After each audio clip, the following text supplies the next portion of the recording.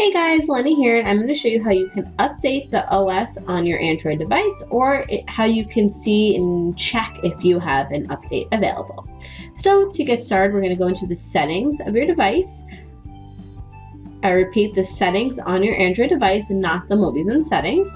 You're going to click on settings, and you're going to go down to system. So here it says about tablet on your device. It might say about device or about phone. You're just going to click on that. And here there's all this information. This is very helpful information for if you just need to know the model number of your device, the Android version you're running. So I have 6.0.1 on a Nexus 9.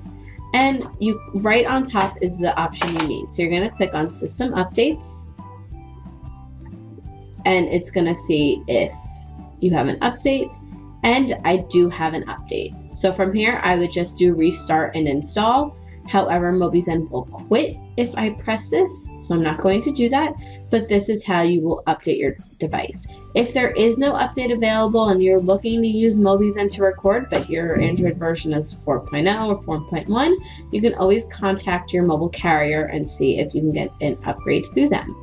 And that's how you check for an OS upgrade or upgrade your OS.